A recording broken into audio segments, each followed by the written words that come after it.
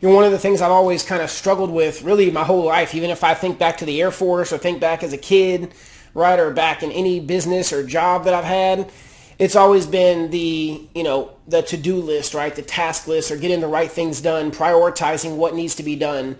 So what I started doing recently is using these 3x5 index cards.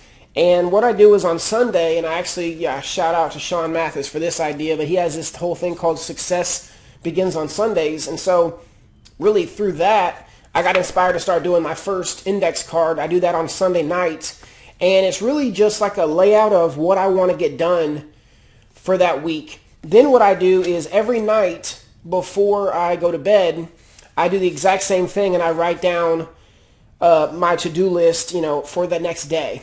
And the way that I do that is I do it with a 3P system. All right, so the first P is people.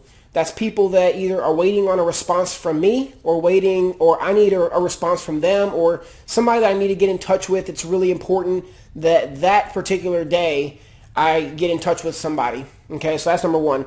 Number two is priorities. So that's like, what tasks have to be done today? What are my priorities for that day? What things do I really need to make sure that I get accomplished? And like, that's what I put on my index card is that list, right? Is the things that have to be accomplished, the priorities and the people. And then the third one is projects. So projects is typically something that's more long-term, like a book, a guide, a video series, some kind of giveaway, a new product, right? There's a lot of things like that. So then I go to those things. So that's really how I lay out my day. And I just, hopefully that will help you. If you're looking for a way how to organize yourself, first try these little index cards. And do that on Sunday and write down what you want to accomplish this week, right? What's important for you to get done this week. And then every night before you go to bed, write down the same thing, right? Using the 3Ps, people, priorities, and projects.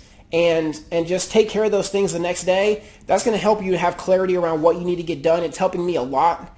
It used to take me until early in the afternoon to get everything done, and now I have everything on my list done typically by 11 o'clock in the morning. So then I can work on my projects, and I can work on different sales calls, whatever stuff needs to happen in the afternoon. So that's how I'm laying out my day, and thought that would help you too. Hey, if you like this video, you want more tips like this, subscribe to my YouTube channell, youtube.com/NillaNickTV.